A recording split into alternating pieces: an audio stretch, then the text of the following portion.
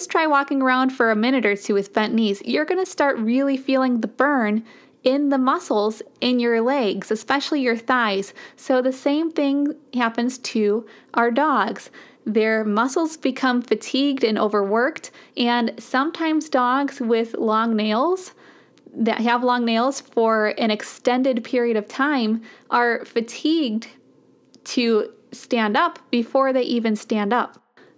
So keeping the nails trimmed is for so much more than cosmetic reasons. It can decrease your dog's risk for spinal injury. It can decrease your dog's risk for an ACL tear. It won't allow your dog's muscles in their hindquarters to become overworked, and they will have a nice normal posture and gait, barring that there's nothing else going on in their health with trimmed nails.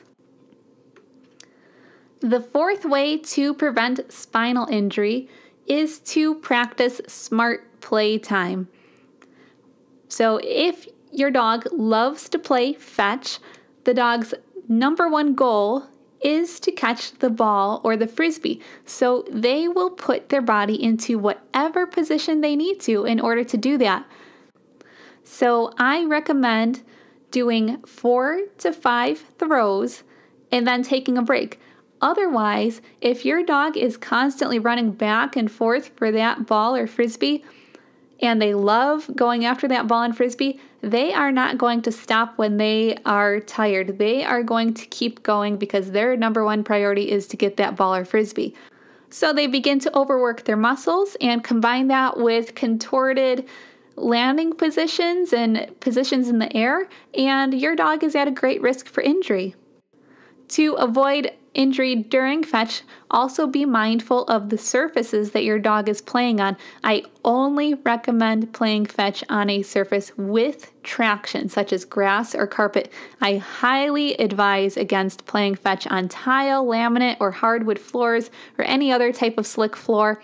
When a dog plays on a slick surface, they slide easily, and they also slide through their push-off to chase the ball. I have seen many injured dogs from playing fetch on these surfaces. Also, if your dog is going to play fetch, be sure that they are in good health in order to do this activity. Be sure that they are physically sound without any problems. Dogs with certain conditions should find an alternate activity to play. There's many different things that you could do besides fetch.